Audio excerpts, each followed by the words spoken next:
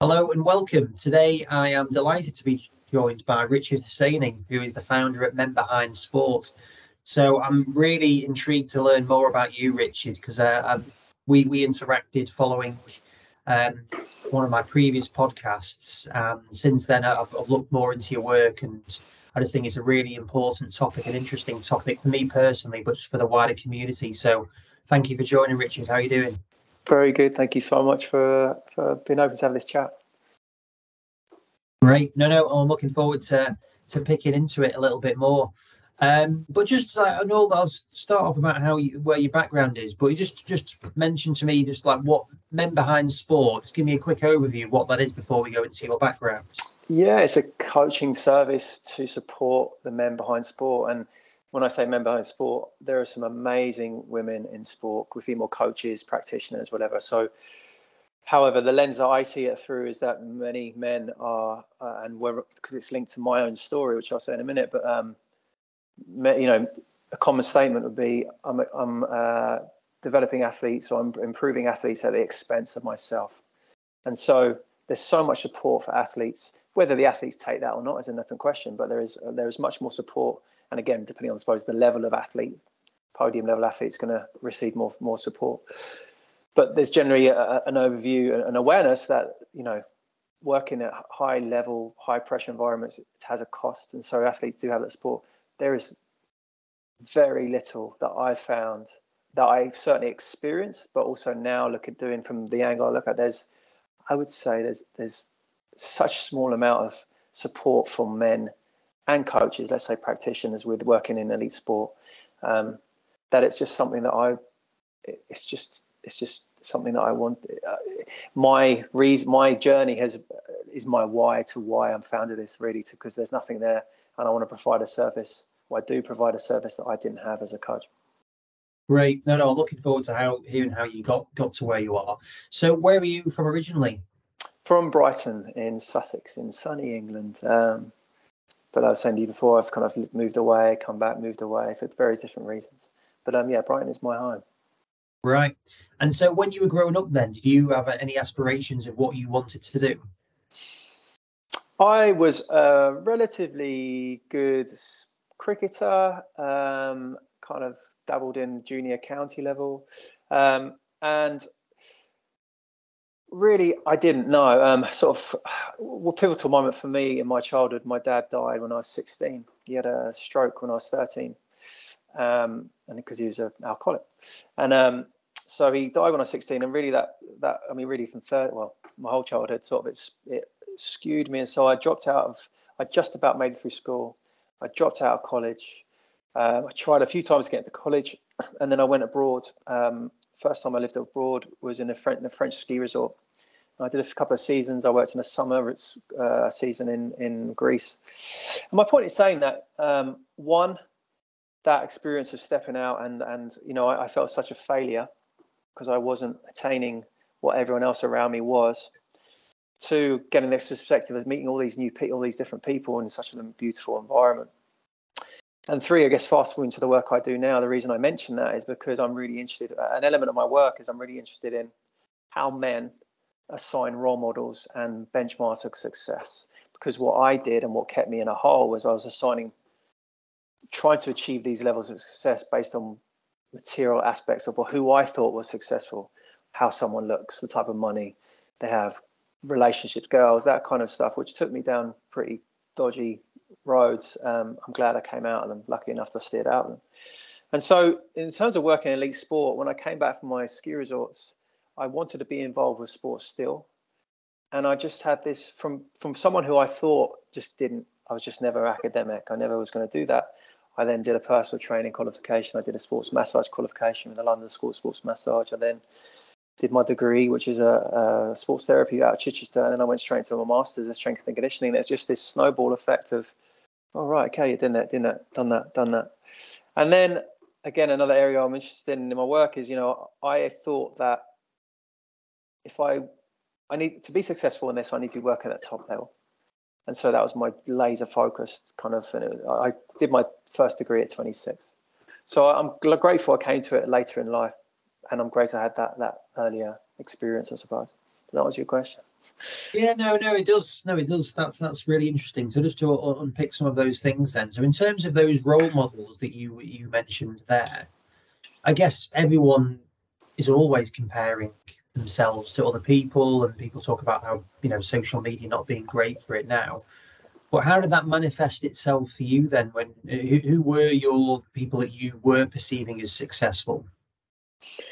I mean, as a teenager, it was kind of people that are would be described on the wrong side of the tracks. Like they'd have disposable income. They'd have, like just colourful people who are not treading the normal path. And so I did hang around with a group, and then I guess what made me snap back was one of them was killed. Was pushed out of a window over something to do with drugs, and it was really like, wow, I do not want my life to be like this. I'd already experienced a bit of loss before that, obviously my dad and someone else, and so it was like a real wake up call for me. Like, right, this is not right. This is not where I want to go. It didn't feel right in any part of me. But even before he died, he was just himself was being broken down by that type of environment. And anyway, and that's when I went away. And so my role models when I came back were kind of, like I wanted to work in professional football, kind of looking at the top sportsmen, and then starting to understand who supports them, and looking at the different roles that are available. And then for me at the English Institute of Sport, when I started to really understand kind of the professional environment and the support structures that are in place, the EIS were my main focus. And so that's kind of what I aim for. And so, do you think that was anything different to other people of your age and setup at that time? When I was 16, that type of age. Mm-hmm.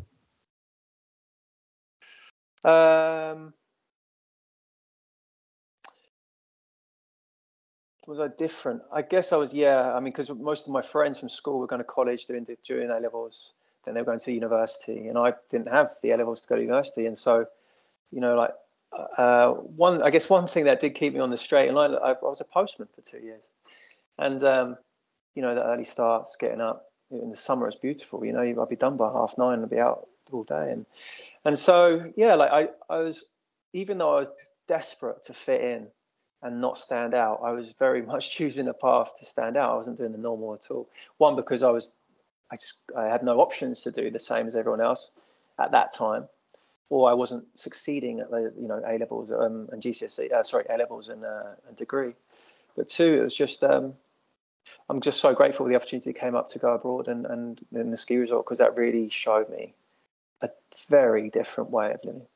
It's interesting. I was chatting with my colleague earlier on today, and we were talking about it. She was saying that her husband went through the vocational route and has gone on to do really, really well in their accountancy. And I for sure can empathise. You on a conveyor belt when you go in there. Oh yeah, you do A levels. I was very immature. Wouldn't have been probably maybe should or shouldn't have done that. I don't know. To touch and go. Going to university. Everyone else did it. I was way too immature to do it. Yeah. And as much as I loved it, and it's worked out well for me, I probably would have thrived more in a working vocational environment. But you almost not given, that's almost not acceptable, because everyone, I'd say 95% of my friends were, you on the conveyor belt, that's what you do. You go to university, it's not even a thought. So how did that affect you, the fact that you weren't doing that then? Yeah, I mean, it's been a story it was a story for me throughout my life of not being good enough. And I'm grateful for all the challenge and pain I've been through, because it's allowed me to look at myself in different ways through various different strategies, and therapy has been one element that has helped me. And there are many, I can talk about other practices that I've done that have opened my eyes to a deeper level understanding of life, but kind of the idea of like just really looking at yourself. And so, like when a parent, when my father was unavailable because he was just out of his face drunk, and for one, that was his tool. He was suffering himself, and that's what the tool he knew, and that's what he was using. So as an adult, I can see, and I completely forgive what he did. He was suffering, but as a child, you don't know any different. And So I would ask him not to drink, and he would still drink because, of course, he would. And so my point in saying that is, I was always feeling, and I wasn't aware of it, but I was always feeling not good enough, and so it just strengthened it. It just strengthened, and I think the conversations at that young age, I was very naive and immature. And I think as a society, our conversations are not deep. They're just superficial. We scuff over, oh, how are you doing? I'm fine. Like just a general greeting. And I'm not saying we all need to open up and share our pain, but I think there's that's one of the drivers, like to start a conversation of what's actually happening.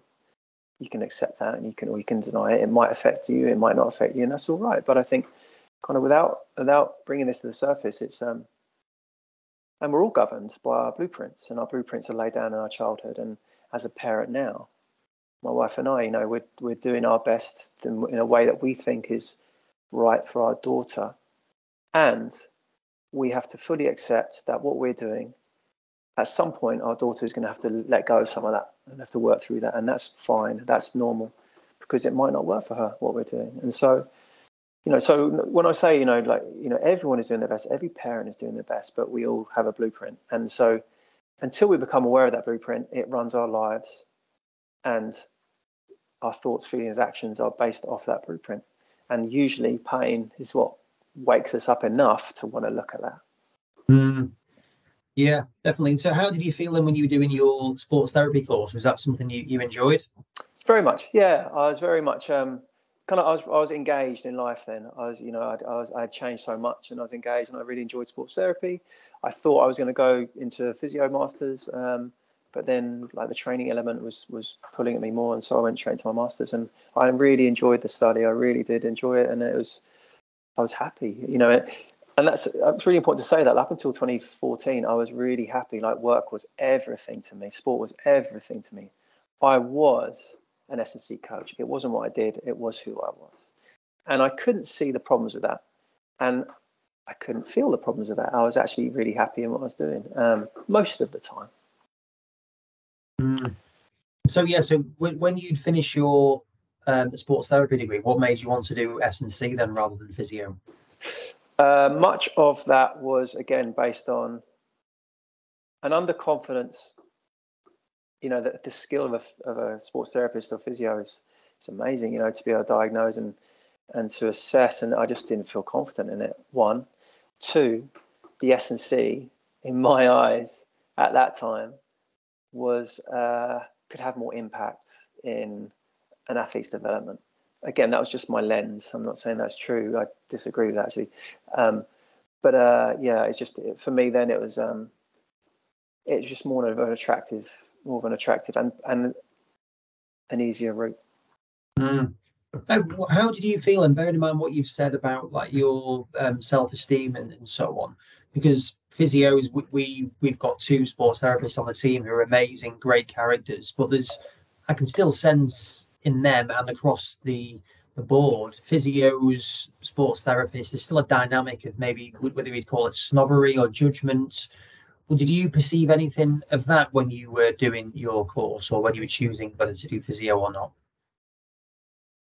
No, I didn't actually. I felt a clash between S&C and physio, but I didn't feel within that environment. I heard about the sports therapy and physiotherapy. Yeah, I heard about that clash, but ultimately, I didn't pursue it into a full-time career, and so it didn't really affect me. And I even then, 2006, I remember them saying that the charter was going to accept sports therapists, and they still haven't by all accounts. So whatever. There's an open discussion still going on, I'm sure, about that space. Yeah. So why did you do your S&C then? At St Mary's in Twickenham. Okay. That's a 2-year master's, which was amazing. Like it was part-time. Well, not part-time. It was 2 years, but there's only a couple of weeks per year placement. The rest was, you can study from home and just about going to get work. And I was working at the time for Fulham Football Club. I started off as a sports masseur and then went into more the kind of bit of rehab and then into like academy S&C under Sean Tagg. This was years ago, and then went into rugby league for a season under Nick Rees, and then I got into the EIS. Right. So how did you get the job at Fulham? Was that your first job in sport? First job, I was a sports masseur. I was just reaching out to all, just a relentless pursuit of sending CVs, calling up, emails. Like it's just relentless, and I'm sure many of your listeners know. Anyone who's got into sport will know that the challenge of just getting even an email answered is so hard. And but yeah, like Martin O'Connell was there at the time, and just very open and began straight away with the first team, and then got into pretty much full time with the first team, traveling to all the games, went pre-season tour, that kind of stuff, and it was really fun. Bearing in mind that you'd be wanting to get into that world, and now you're working. Were they Premier League then? Yes, and Chris Coleman, and at the time, I remember thinking, wow, like I'm working in the Premier League team already, but it didn't feel enough. It was like I've still not achieved anything. That's kind of I remember how it felt, and if I'm honest, that's how it always felt throughout my career. Like I still haven't achieved, and it ties me back to that quote I said. That the paraphrase quote of like, the athletes I've worked with have achieved Olympic success, championship success, but I'm waiting for this emotional rush to hit, but I haven't got it, and it was. I'm lucky to have worked with some really great athletes in my time, but at Fulham, it's still like, I'm working at Premier League club. I'm going to the games. I'm with the team, but it didn't feel something was missing. Yeah. And so, how old were you at that point? 23 to about 27, if I remember correctly, 27, 28. Yeah. And then, so what made you move on to the rugby? More primarily as an S&C role, so an S&C intern, and then did that for a season, and then the opportunity came out with the EIS, and I got the job with the EIS, and then I was with the EIS for about 3 years. What was the role? What was that role at EIS? Strength and conditioning coach to the British divers at the Southampton site. So I'd be working at Bisham Abbey, which is one of their high performance centres, and I'd also be working at Southampton with Pete Waterfield and Chris Mears and Lindsay Fraser was the head coach down there, and Stacey Powell. Like really, really great time. Building up into the London 2012 Olympic Games, and being there is just, it's an amazing experience. Yeah, Bisham Abbey is an incredible place, isn't it? It's so picturesque all around that Marlow area. Yeah, lovely. It is lovely. Yeah, were you living around that area then, or were you still? No, always living in Brighton, so always commuting. Even like now, I took my wife's American. She went to America over Easter, and I remember driving to Heathrow, and that was not even I still had probably another 45 minutes or 40 minutes to get from Heathrow to Bisham Abbey, and I remember thinking, wow, I did this. And I went to Southampton, 2-3 times a week as well. I was like, gosh, people do it every day. Wow. How did I do that? Yeah. So, but Brighton has always been, I lived in Thatcham near Reading for a few years, pre-degree. But Brighton's always been my home in England. Yeah.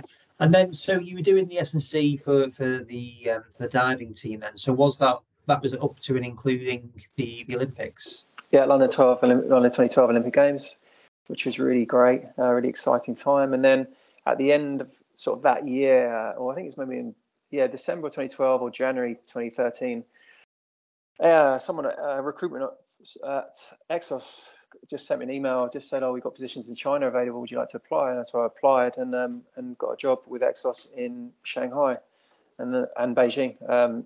So I kind of was between the two, mainly in Shanghai, but started with their Olympic diving and judo in Beijing, and then I was in Shanghai with their judo and a bit of multi-sport down there, and that was just an amazing life experience.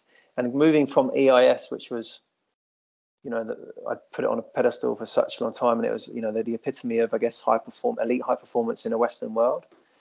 And then going to China, the absolute polar opposite, and that's why it was so good for me, because I was so caught up in processes and frameworks, and not to dismiss that, it's really important, but I was so lost, and it just really helped me, to even navigate the cultural difference, to be able to get buy-in, to be able to get people to trust you, because it's like the Chinese Olympic Committee brought us in, Exos in. It wasn't the teams that brought us in. And so they were all of a sudden given these Westerners, here you go, here's a coach. Well, they didn't ask for it. You know, so you're met like, oh, all right. You know, we're not interested in what you got to say because you're not Chinese and you don't know. And, you know, you can't argue like that. And that's what was so wonderful. EIS supporting many world-class athletes, and then China producing world-class athletes time and again. And yes, some of the methods were wild. However, it still worked in their situation. And so they thought, well, what have you got to offer? So it was really like one of the wonderful skills to learn is like, well, how do you get buy-in with someone who doesn't speak your language and doesn't trust you because you're a foreigner? I don't want you here. So that was just a wonderful, and then the life experience of the craziness of China, like needing to I was so caught in control. And that was the beginning of my, you want to call it spiritual awareness or development as a person, as a man, because it was requiring me to look at life in a different way. So going back to what you said there about how did you deal with that then, where you've got a very, say, unwelcoming, if I'm paraphrasing for you, environment to go in. You're quite new to Exos at the time, I presume. Yeah. I mean, and you know, there's a small Exos team there. It was really, I just, you know, to start with, it was more like going to the sessions and just tidy up. You know, I didn't try and change anything other than just try and tidy up some technique. And then I began to just collect. There's no form of monitoring or testing or anything like that. And so I just started to collect off my own back, like just to collect very simple measures like RPE, and they had a jump mat, so it's looked at sort of a different variety of jumps and just on a daily basis and just see what came up. And then I collected that for about 3 months, and then this picture came up. I mean, this is a while ago now. This is 2013, but along the lines of, you know, looking at kind of ebbs and flows of the outputs and the measures, and it kind of married up with the RPE. And then I said, well, this is interesting. You know, during this phase, like everyone was pretty tired through this phase. What are you trying to do? And it was just more like it helped them with their program. It wasn't my idea. I was just saying, look, this is what's happening. Is that useful to you?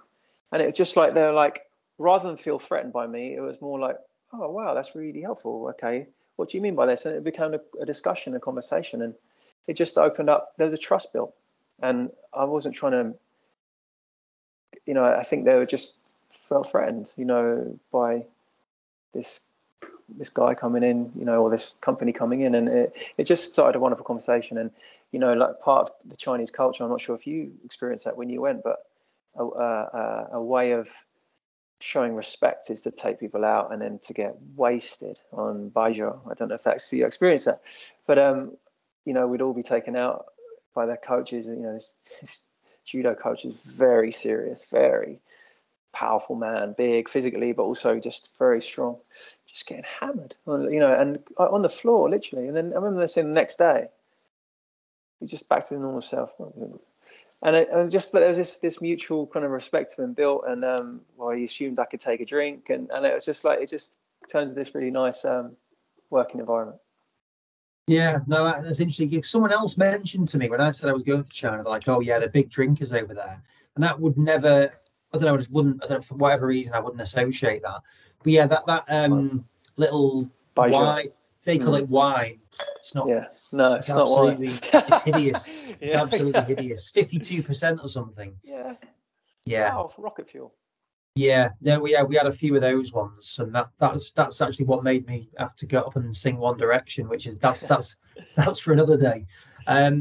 Yeah, but no, I was surprised by that, and but yeah, they're very, very good hosts, as you were saying there. And so, what was it like from a support network, from an Exos perspective for you then? I've met Mark Verstegen a few times, and I've seen him talk, and it's really impressive. I've been to the facility in Phoenix. Very impressive setup. What was it like working for them?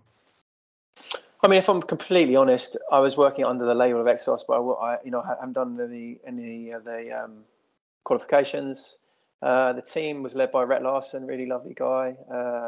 In the ground was Shanghai, and while in Beijing, we kind of, and then just a really close group of us that were there. Mike Minthorn, who's now in Brazil, Chris Spring in Canada, Greg Deere, Michael Yu, and it was just a really tight group. And so, yeah, yes, I had the Exos badge in my shirt, but I didn't feel part of Exos, but I felt part of that team, and so it was just but Rhett had been brought up in the Exos way, and Mike had done it, and so it was just really nice. It was just a solid group of us, like a small group of us that were tight and were friends as well as coaches, and they still are friends today.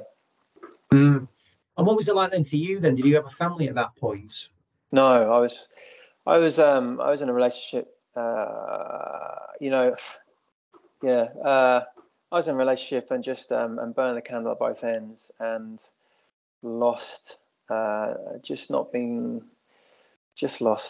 in myself. I thought I was. I remember walking through Shanghai streets and skyscrapers, and I fell in love with China before I went to China, and I know it's not China, but in Blade Runner, like it was LA actually, but there's kind of Chinese writing and the high skyscraper. And I was there one night, and I was in Shanghai. I remember thinking, oh, I've made it. I'm all right, earning good money and living in the other side of the world.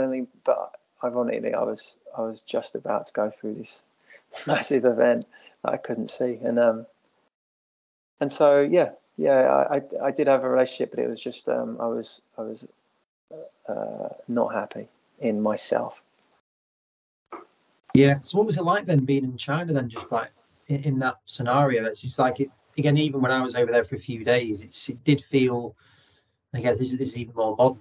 It's so different. It is so different, and even though it's developed to some extent now, it's a very different cultural change.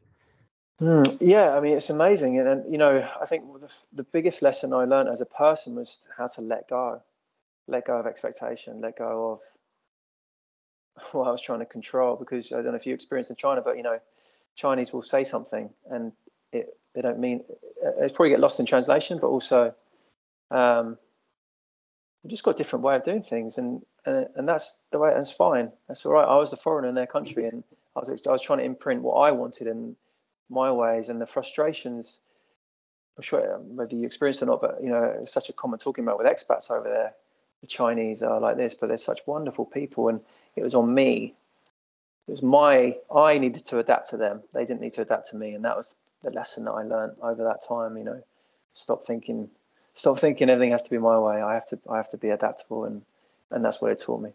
So it was amazing living there, and I had a really wonderful balance of expat life, partying, and all that kind of stuff, and being invited into real Chinese homes for dinner, being taken out to real Chinese restaurants, traveling with a team to places I don't even know the names, somewhere in China, all around China, wild out, where I was literally the only Western person. I'd been stared at like I was an alien. And at the time, they were quite hard times to be a few weeks away in a place where the food is not what I'm accustomed to, and all this kind of stuff. But such character building, and those experiences stay with me still today. I never would have seen those places had it not been for my job. And how long were you there for then? Nearly 3 years. And yeah, amazing time. And the only reason I left was to come home to give end of life care to my mum. So that was early 2015. And so I had to leave my job, which means leave my home, leave my friends at the time, there. And it was just this all of a sudden entering into this life-changing time in my life, and it still impacts me today in a positive way. And so in 2015, beginning of 2015, gave end of life care to my mum, and obviously very tragic and very sad, and has been the most transformational experience of my life, because it gave me such a huge spiritual awareness. And all I mean by that is awareness of self. Why do I think this? Why do I do that? Why do I believe that? And it just highlighted to me, for the first time, I could see that I was using my job as a veneer to hide a very low self-worth. I was always on the treadmill of, right, what's next? Right, I've got this job now. Where do I need to go after this? How am I going to get that job? I need to go up, up, up in seniority, in prestige, in all this kind of stuff. And I didn't know why. And first time I could see, oh, that's why I'm doing it. And it just put me on the spiral of questioning that still goes. And I think ultimately, you touched on it at the beginning, like there's the first time we're all going to get a chance, and I would my experience would be to take it, to be at the end of life someone that you care and love about, because that's real life right there. And it might sound terrifying, it might sound, but there's such a privilege to be there. And it also made me realize, wow, I'm going to die one day. What does that mean? The spiral of thinking. And whereas someone I used to push that away, now I actually actively reflect on that.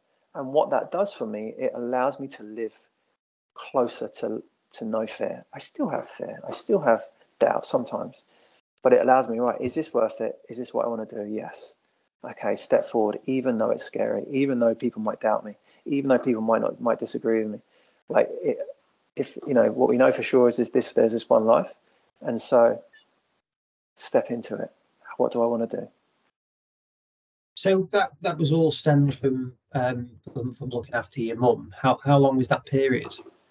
It's quick. Like, she was diagnosed at the end of 2014, died in April 2015, and she had very aggressive thyroid cancer.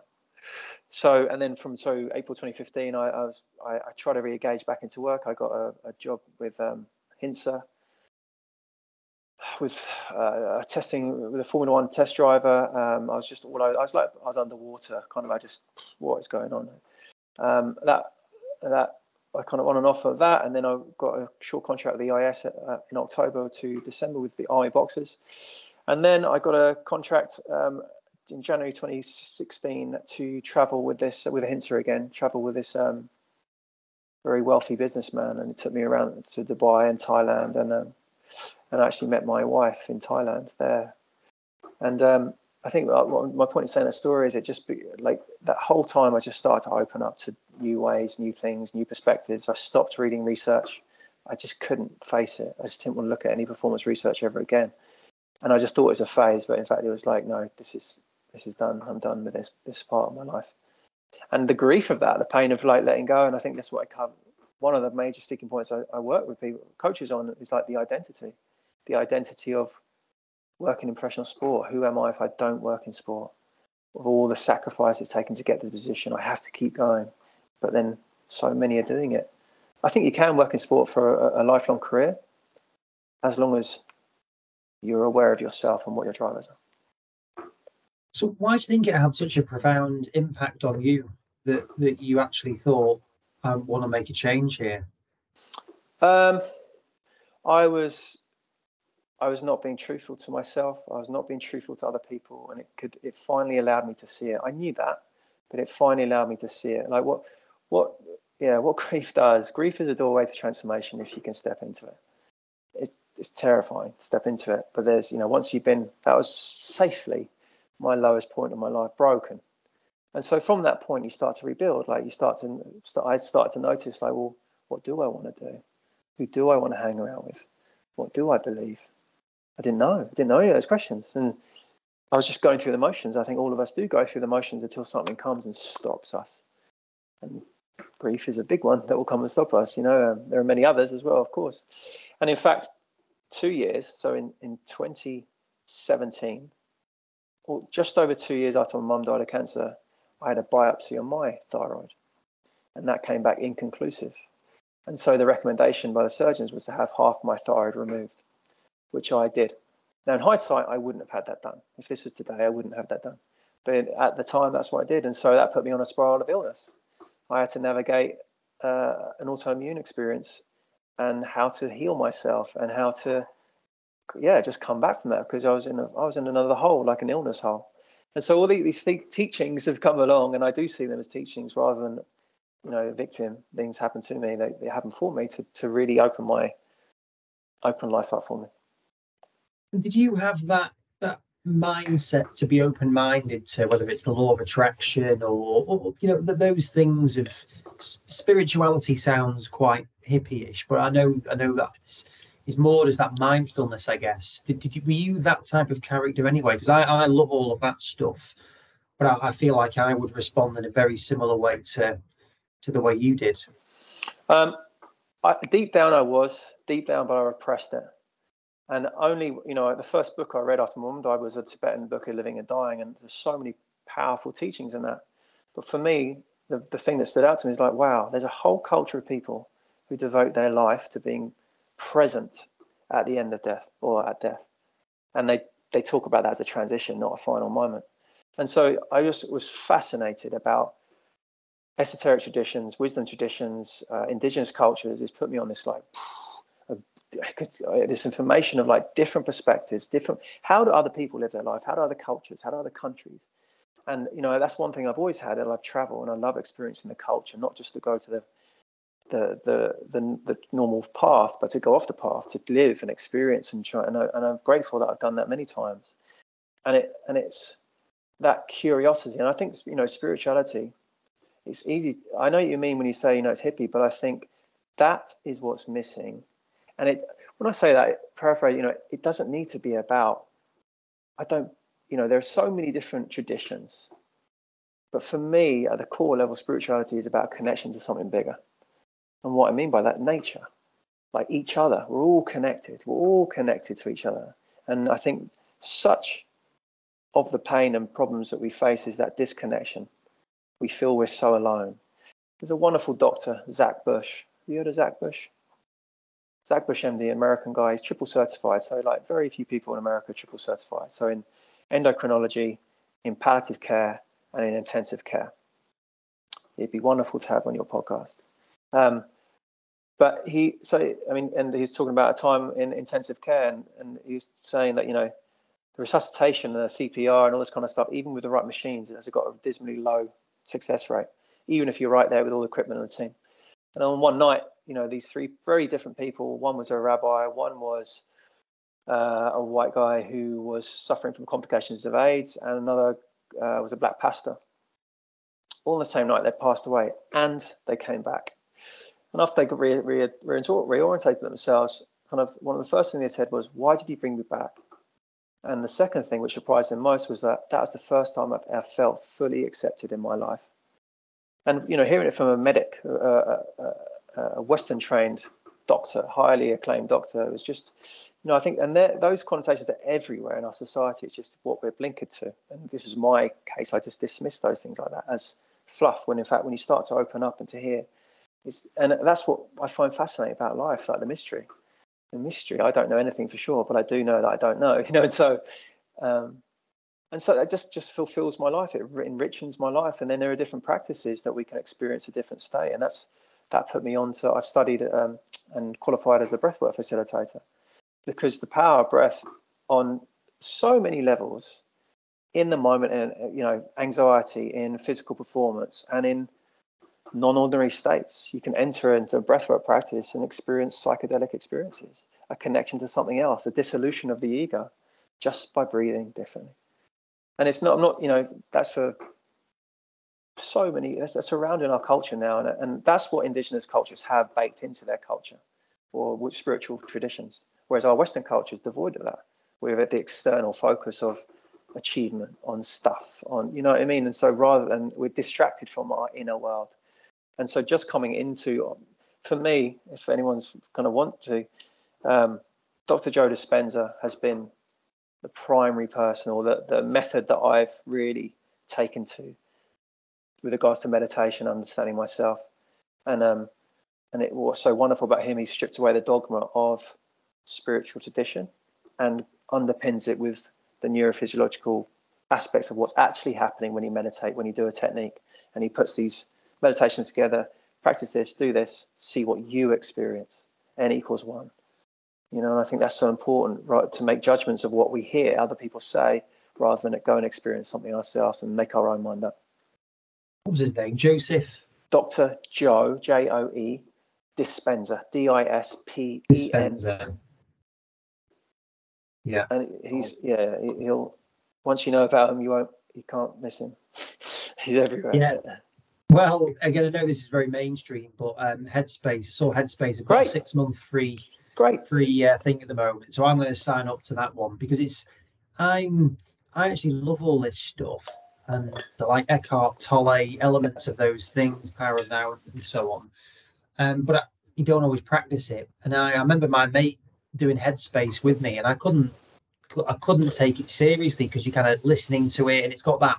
However, having done it, I was in a workshop with some other company owners last week, and we had someone, a guest speaker, and we just did, I think it was about 3 minutes of breathing, and it was like the difference was Massive. incredible. That's like, I mean, and then she came around and said, right, give me one word of what helps you, and they all gave whatever word there was. But for my word was perspective, because it Yeah. was, you go from being, everything is going on, you've got all these things which I've constantly got things racing through, so all of a sudden you start listening to, I remember actively hearing the air conditioning unit. You're in the moment, you're being Yeah. present, which, well, as you were saying, that society is not set up for at the moment, or it's not encouraged, is it? You're Not constantly encouraged. multitasking on your phone, which I'm terrible for as well. You're doing this, or you're encouraged to multitask, aren't you? And it's like, well, it's not, you're not giving it any attention to anything, and you're not really listening, you're not understanding, you're not got any intent with it. So it definitely all resonates with me here, and I think I'm definitely going to listen to some of this here. But why do you think that? Because I would say that you talking like this is not what 99% of what people tend to be like. It tends to be on the go, isn't it? Western society is always about achievement, success, numbers. What are your thoughts on, like, what? Because you, again, we're a commercial company. We need to sell things to exist. In that respect, how do you pull those things together, as well as alongside looking at like the more spirituality side and mindfulness side? I think you can't separate them. I think it's not, I think a spiritual, if you want to call it a spiritual or an awareness practice or awareness perspective on life, marries so well to entrepreneurship, because, for me anyway, this is how I see it. Like, how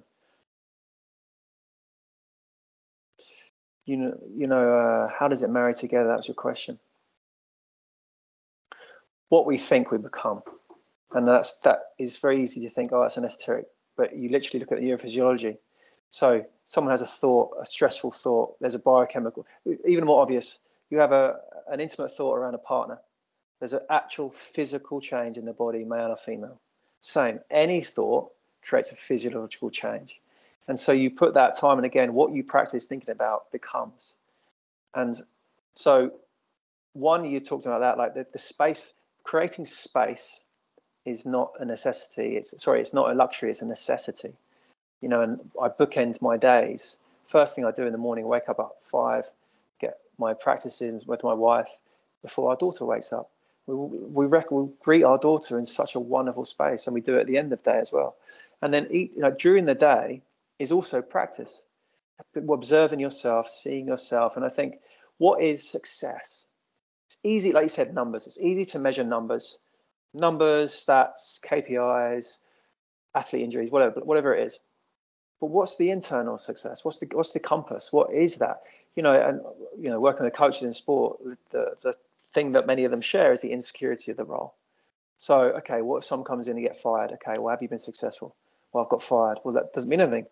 Have you been successful on your own measure? Another thing was, that I'm coming across like, well, okay, you've worked with this team or that team, or you've got this company, or you're earning this much money, or whatever it is. When is enough? When would you be able to say, okay, like, I'm going to have some time now? And it's connecting with that inner self. So, it's a spiritual practice, but it doesn't have to be kind of labeled fluffy or anything. It's like, literally, well, what are my drivers? What are my values? What are my needs? What are my wants? Simple questions, but so many. We all know them, but very few can actually articulate that. And when we can actually articulate it, all of a sudden you see them here, and then you see, well, this is how I'm actually living. I'm miles away from them. And so that's where I think they marry. It's like really like understanding yourself, which creates, because if our external measures are based on what other people think is successful, medals, money, status, house, car, watch, nothing bad with any of it. But if our happiness is determined on that, we will never be happy. It'll just fill a temporary hole. Same with relationships. One of the biggest epiphanies of my life in this phase, I've had many, but one of them was, I used to have all these complaints about the positions I worked in. oh, this is not right. This is not performance, blah, blah, blah. And I also had a lot of complaints about my partners, my relationships. She does this. Oh, no, she does that. Oh, no. And it was just all of a sudden, like the dots lined up, and it's just like pointing an arrow straight into me. He's like, I am the only fixed variable here. Oh, no. But also, oh, great. Like, right. Well, I need to start looking at myself. What's going on here? And I didn't have a clue what to do, but it was all of a sudden like, I need to look at myself. I'm playing victim here all the time. I'm blaming everyone else rather than taking responsibility. So that's how I see it, Marion. I don't know if that answers your question, but no, it definitely does, and I think those internal drivers, and I'm a big believer in that, the law of attraction, and so am I. And just what you're putting out. It's not. I mean, even me saying this, I shouldn't probably say it, but like, it's not always easy if you are feeling flat to think, right, I need to flip that. And I listen to The Secret, like putting on some music, and I think doing some breath work, putting on a good piece of music, whatever it is, I think it's being aware of what helps you flip states is really, really important. Sorry, I'm just going to jump in on that because one, it ties in. You'll love Joe Dispenza because it's very much based around that. It's underpinned by science. And, The Secret, I think one thing, The Secret that doesn't, my remembrance doesn't get highlighted. It's not, you've got to have the vision. You've got to have the vision and think, yes, and affirmations, but you've got to feel it. So it's one thing to see what you want and to know what you want to be. You have to feel that. And that's where Joe Dispenza's work. Many of us are walking around with resentment, lack, and a sense of lack, a sense of not worthy, all deeply inside, but we can't really see. And so it's about cultivating different emotions that we do want, transferring lack into abundance, transferring anger into joy, or pain into love, and that's a skill. You can do that. And for example, part of the science that underpins this, Heart Math Institute, an amazing organization, and works with Joe Dispenza at times. So the heart is connected to the brain. And so there's a two-way relationship, 40,000 neurons in the heart. And so when we feel like emotions of fear or resentment or anger, the wave, that's the electromagnetic wave that's generated from the heart, is incoherent. It means and so the brain and the heart are not communicating. When we feel love, gratitude, abundance, our heart is coherent. Our heart and brain is connected. And that wave stretches out several feet away from our body. And so, it's easy to kind of dismiss this, but it's very measurable. And so we have this energetic body as well as our physical body. To me, my understanding of it is our energy body is like the information. Our physical body is the printout. And this might sound far out, and to me, years ago, it did far out. But when you look at Joe Dispenza's work and many other people in this space now, it's evident, very, very evident. And, because it's come from me, who studied to a master's level of the physical body of human performance. And I didn't understand it. I didn't know any of this at all. And, you're talking about that's what I mean. Like, what signal are we giving out? What energetic? And to land it in real life, we've all walked into a room after someone's had an argument or someone's angry, someone's pissed off. You pick up on it. Nothing needs to be said. That's what we're picking up on. The same if someone tried to sneak up behind you, you sense them. That's what we're picking. They're in that energy field, and it's very. It took me a while to get my head around this, but it's not the knowledge, it's the embodiment of the practice of that. And Joe Dispenza has helped me do that in a fundamentally powerful, profound ways. And you just have to enter into his practice. And if you can, go to one of his retreats because they're mind blowing. Yeah, no, I think that really is fascinating. And to add on there, like when you say someone's got a presence, they walk into a room and they don't necessarily need to say anything, and you just go in, they're there.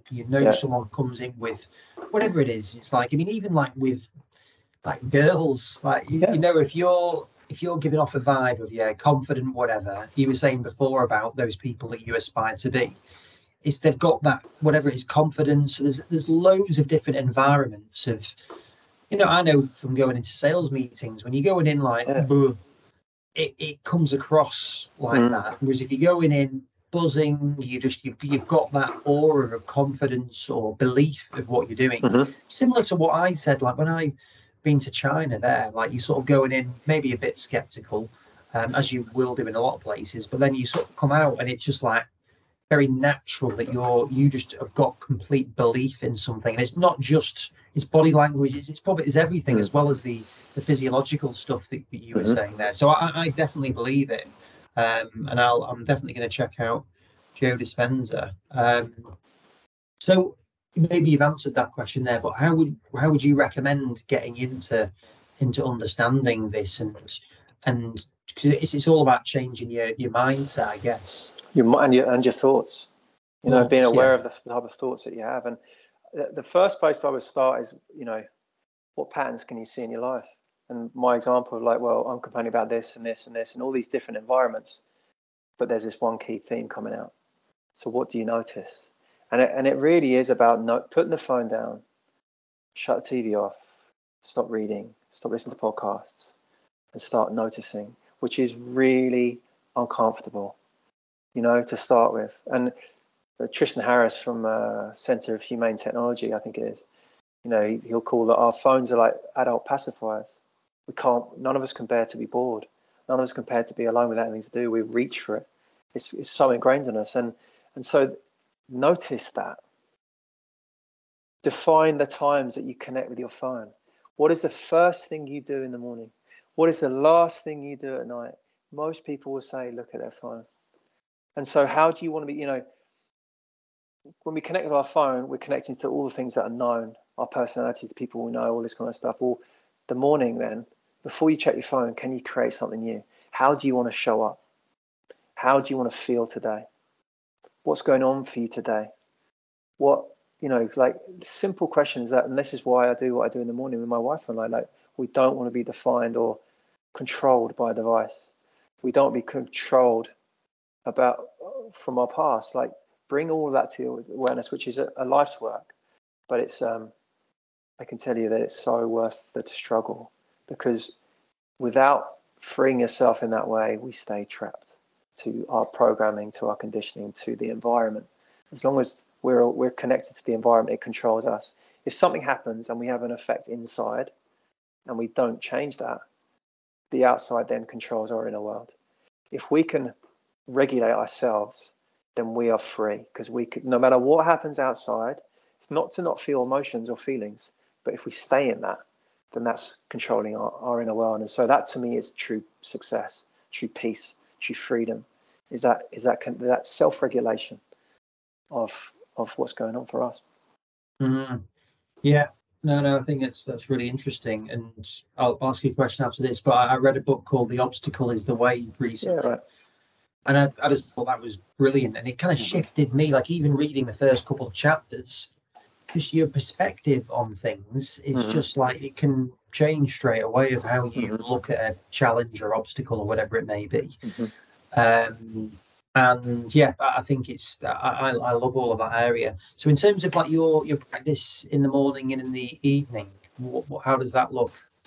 So I wake up, about 5, get out of bed 5:15, straight away have a pint of water, then sit down and meditate with Joe Dispenza, the various meditations he does. So I'll do anywhere between an hour to an hour and a half, my wife as well. And it's the fundamental practice of his. It's really about bringing awareness to disconnecting from our body, dissolving our sense of us, and connecting with the power, the realm of thought. And so if we're connected to the realm of thought, what do we want to think? How do we want to be? What do we want to believe? What do we want to create? And it's connecting to the idea of that and the feeling of that. And the feeling of that is simply, well, if I think of something that you want, that you're aiming for, how will you feel when you've achieved it? So you've got the stuff. How will you feel? Usually it's a sense of freedom. Usually it's a sense of joy. Usually a sense of grateful. And so how can you feel that? Can you connect to that feeling before the event has happened? And so it's really this process that you go through, and it's also a breath practice. So it's a breath out, contract your pelvic floor, lift your breath, pull the breath through your body, keep your awareness on the top of your head, and then squeeze and lift, squeeze and lift. And the point of that is to bring breath and energy through the body. Now, you'll only understand this once you practice it, but just check out Joe Dispenza and breath. But really, in a spiritual text, it's a Kundalini breath of fire. If you're open to that space, and so it's just this liberation of energy. It's this, and I can tell you, it's once it took me a while to learn it, but once I learned it, it's euphoria, this ecstasy from this breath coming into my brain. And he's got all the science to underpin it, and the measurements of what happens and why it's happening and why you're doing it. So I'll leave you to the listeners to check that out. And so I leave my meditations in this wonderful space. At times, the meditations are really challenging. Maybe I've got resentment or anger or shame or whatever it is, but I'm feeling it. I can't change it, but I stay with it. Because if I get up and just ignore it, it's still there. I haven't converted it. And it's usually old. It's showing up. It's an old familiar feeling. It's nothing to do with right now. And so it's that practice of generating a new emotion that I want to experience. Then I get up, then I'll do a little bit of yoga, or then I'll go straight to the sea. And so my wife and I take it in turns each morning. I'm really close to the sea, so I'll go in the sea all year round, so cold exposure. And then I'll train 3-4 times a week, so still lift weights or do some intervals, that kind of stuff. That's my morning routine. And then with my wife, take my daughter to school, work. I don't check my phone until about 10 o'clock in the morning. I just don't check it.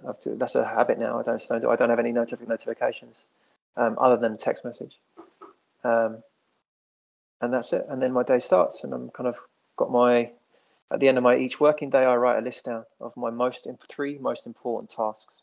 So say I leave to pick my daughter up at 3 o'clock. So at 3 o'clock, just before, I'll write down, right, I need to achieve A, B, and C. Not I need to write a book. I need to do that, like measurable things. Right, I want to write 3 paragraphs tomorrow on this topic, or because I'm writing a book as well to do with my work, or I need to contact these people, whatever, and that's my day. And then at night time, the organization that I'll steer your listeners to and yourself, is to the Flow Genome Project. They've allowed me to really look at, and I've trained with them quite a few trainings, to look at life through new, novel ways, and kind of the idea of flow. And so what is flow? There's an acronym for STER, S-T-E-R. So S stands for selflessness. Our sense of self disappears. We're in the moment. T is for timelessness. So sense of time distorts. 3 hours can go past in 5 minutes. Like time is like, whoa, where'd that go? E is for effortlessness. We're just doing it for the love of doing it, intrinsic motivation.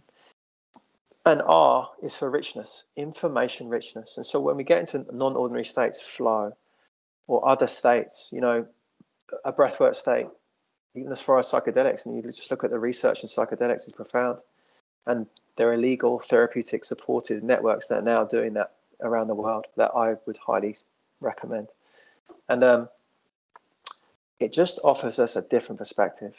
There's connection, it's just, and I think it's a human, we're built to experience more than typically most of us do. Typically, we're stuck in this 21st century normal of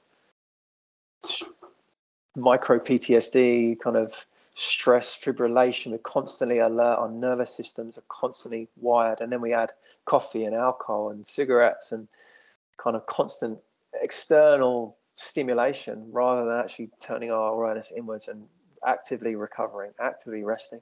And then you look at what causes chronic illness, autoimmunity, cancer, MS, Crohn's, all that kind of stuff is impossible to take out the emotional, mental aspect to physical disease.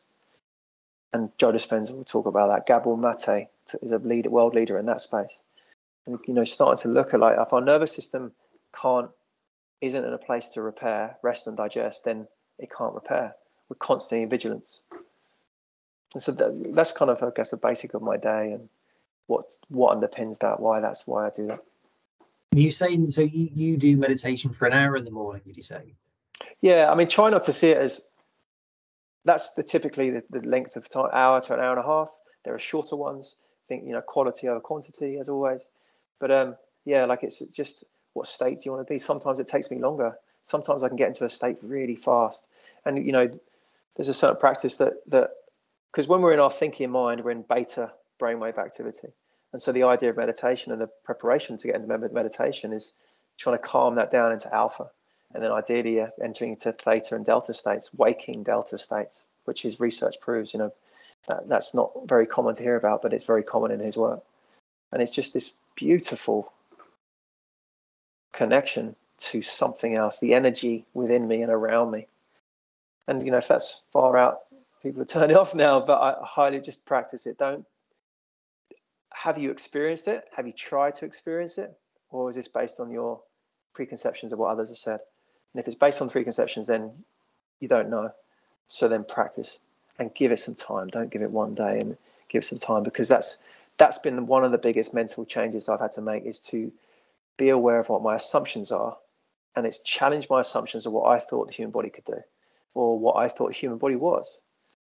Coming from, like I said, elite sport and masters in physical performance, and this is what the body is, and learning all about that stuff, which is all great and all wonderful. It really is.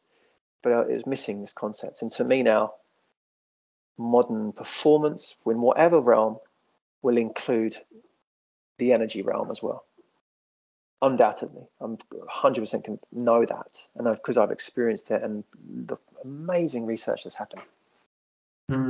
What are your thoughts on the likes of Tony Robbins? I've never been to an event. I know a few people have, and they've had a very good time. I think that, from what I've heard, what happens, he gets people into an altered state. Gets them up, gets them cheering, gets them and we can't change from the same level of mind that creates the problem. So if we're trying to set up a problem in our mind and we can't do it, Einstein said that. And it's just, you need to elevate the emotion. So if we've had some form of, we have to come at it from a different level. And so an elevated state, in however we want to do it, allows us to change our internal narrative and internal. That's why psychedelics are so effective in the right setting with a therapy.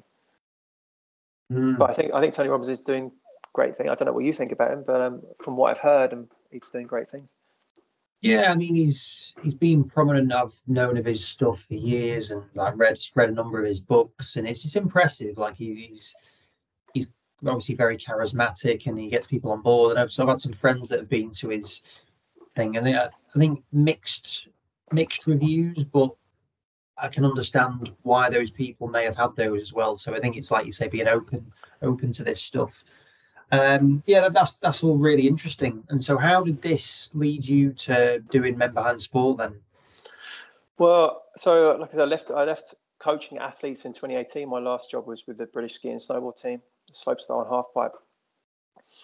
And at the end of 2021, I started reaching out to, I was subjectively successful in my career. Yeah, I suffered with imposter syndrome, anxiety, self-doubt, kind of just not being comfortable in my skin. So I thought, well, I started to reach out to people. This is what happened to me. Did you experience that? And so from a few people at the end of 2021, and now I've had 156 interviews with all men working in all sports, in all continents, in all roles. So performance directors, head of performance, physios, S&Cs, physiologists, nutritionists, psychologists, the whole lot in college in America, top level college football, professional football, international football, around the world, cricket, rugby, institutes, EIS, everywhere, like literally everywhere in every continent. It's blown me away. Many of the people I've spoken to are top or have been there or are in and around the high levels. It's just blown me away. Like saying the thing, experiencing that imposter syndrome, self-doubt, improving athletes at the expense of themselves, never feel enough, never feel constantly striving for the next thing, chasing this thing, and they don't know why. They think it's progression, but it's just there. They've achieved it, and they're still feeling this sense of it's not quite right. I'm not quite there. The cost of all of that I'm hearing about: divorce, absent parent, short-term relationships, or lack of intimacy with their partner or with anyone really, burnt out. So that and so really the reason, and going back to losing my dad, I'm really interested in how do you measure your benchmark success? What are your drivers? Who are your role models? And so Men Behind Sport is literally providing a service that I didn't have. And there are a few people doing this, and it's not just me. And I hope this sparks many more. And I'm in conversations with different organizations, institute, to see how they can bring this into their environment, because it's so deeply needed. I've spoken to many people who are drinking too much, who can't be alone. They overwork because they can't be alone with their thoughts. They're, by their own words, they're emotionally unskilled, like I was. They're tired of the banter. They're tired of just the putting on a show, putting on a front of work. And again, what I'm hearing about from all those interviews is men want emotional and spiritual connection with each other. And all I mean, they want depth. They want to be able to say how they feel without being judged. And so what I'm doing, Men in High Sport, one is to be a voice for that, to really start doing this kind of, growing it now, and it's getting out there now, and there's loads of traction. People are really interested in the story that I'm telling. And like I said, I'm writing a book on what I'm finding, and three, I suppose, I'm providing that coaching service in the best way that I know how. At the moment, it's online, but it will be going to in-person retreats next year, where we'll come together, start in the UK, and come together and bring coaches together from all walks of life, and just really start to deconstruct. Looking at them, the man behind the sport, not their position. That's what they do. That's part of what they do. But looking at the person, their drivers. And connecting that with embodiment practices, breath work, for example, to offer new perspectives and to sort of soften the grip we have on our identity of working in sport, and to analyze, like I said, I think we can. Sport can be a lifelong career, as long as we become aware of being able to set our boundaries, how to say no, what we're saying no, if we're saying no, what we're saying yes to, and yeah, it's that's my why, I suppose, behind sport. Yeah, I'd be interested in your perspective on this. So I spoke with Kelvin Giles not long ago, and fascinating guy, still really passionate. And he was saying that it's so fundamental that as kids should just be playing, getting on with it. Whereas at every level of whether it's elite sport or even amateur sport, it's always numbers driven. It's did you win? What's the funding even is based on that. For what medal did you win? What was your position? If you look at I was watching my nephews play football, and it's like I've been playing since they're like 3, playing in games, and it's just like doesn't seem right that it's really talking to you about it as you're an adult. No. Yeah. No. What are your thoughts around all of that? Yeah, I think because if you look at the reason why is that, it's money. Money's at the top. The next asset, the next star, and I agree completely. It's not. It's just and I would go as far as to say, my daughter's in a Montessori school, because the idea of knowledge retention and following a formula, a set preconditioned formula that the children have to fit into, otherwise they're labeled ADHD or whatever it is, rather than, well, each child is on their own journey. Allow them to go on that journey, and obviously there is a framework, but allow them to go through their own experience. And like you said, play, kind of just play. There's no outcome, just enjoy it. My daughter does gymnastics, jiu-jitsu, and ballet. And, I'm so grateful I'm a parent now in this time of life, rather than 20 years ago. I would have been a terrible parent back then. Whereas now it's like just, in fact, I'm probably the other way. Like, I'm like, oh, no, don't do it. Don't want to, just like, rather than go, you've got to win. Just enjoy it. Just have fun. And she is having fun. And you see them have fun. Even down to the idea of, you could give her a stick and she'll make a million games out of it. Don't need stuff. Just allow them to have fun. Be creative. It's really, the goal of being a parent is to allow the person to unfold. That's how I see that. And I'm grateful where I am. So I think, kids need to play. Just investigate. There's no rush. There's no rush. Well, yeah, interestingly, so that workshop that I mentioned I went on last week, so it was led by this woman. It was a really good day, but as part of it was to kind of get us into this state, was we started playing these games, and they were like really put you out of your comfort zone. You got to do these like childish things of, say, bouncing or throwing an imaginary ball. And I think the point was to kind of say that we're so stiff. I definitely am in those things. And it's like, oh, I'm getting this wrong. And it's like, Yeah. all of that fun is just completely been taken out of us. We're all self-conscious. You all don't want to look embarrassed. And it's just like that just limits creativity of things. And you're also not living in the moment because you're so self-aware, but not in a healthy way. So much. And I think that's one of the many wonderful things about being a parent is you get to play like that again because you've got a reason to, and my daughter just forces me to step out of my comfort zone, and I want to be on a model for a dad who's active, who's taking part. And so, I remember she was about 3 and we went for a walk and we were walking down from Hove Station, which is a busy station, a commuter station. It's like 5:30 or 6 o'clock and all these people coming down. And she goes, Daddy, I want to look at the sky. Look at the stars. Let's lie down. And initially I was like, oh no, we can't lie down here. And I just did, just laid down on the flat, like star-shaped. We were just looking at the sky and all these people walking past us or over us. And most people were laughing and smiling. And it just was like, oh yeah, like I'm so glad I did that. And there are many other examples like that. And it's just the wonder through a child's eyes that they see life through a different way. And it's just amazing. Great. Yeah, no, I'm conscious I've had you for a long time now. But what's your plans for the future then? You've mentioned the book and the retreats. What are your plans going forward? So yeah, to keep the online. So the online, like I do one-to-one coaching as well as the group coaching, which has been amazing. But yeah, the in-person retreats is where I really want to take this. My wife and I held retreats before COVID hit, and then I haven't done one since.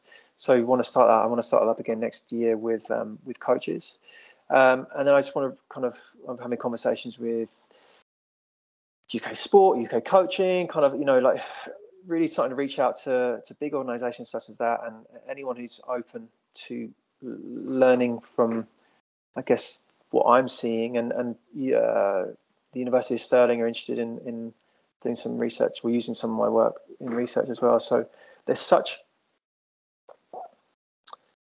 the irony of that actually is in my career, I was trying to get stuff published and trying to do this stuff.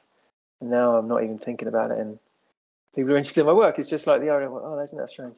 But yeah, like just to open this conversation up more and more and to spread the word and hopefully to inspire more coaches to one, they are in control of their life and things can be different. And it's just that stickiness inside, getting to turn your awareness inwards, and there's a vast amount of information in there that will transform your life. And what's your wife's background? She is, she's a yoga teacher, graphic designer. She's done yoga for like 25 years. She's not just the physical practice, but the philosophy of it. And even that, I remember dismissing yoga years ago, and now I'm married to a yoga teacher. And yeah, she's American, so she's from Cincinnati, and she's been amazing on so many levels, but has helped me open my heart up. And what I mean by that, when people used to say, "Oh, open your heart, I'll connect with your heart," what do you mean?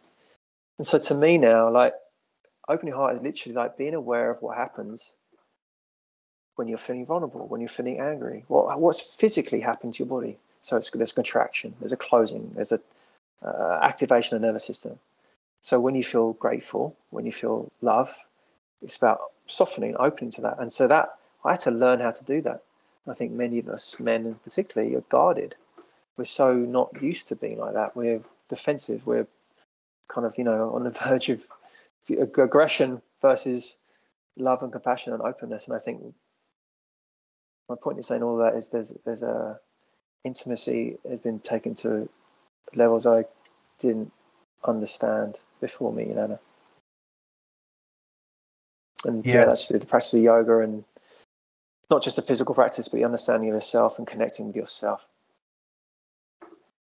Right. No, look, I've really enjoyed that today. So thank you. And you've definitely given me some take-home stuff to do. So yeah, Joe Dispenza and some of the other people that you've mentioned.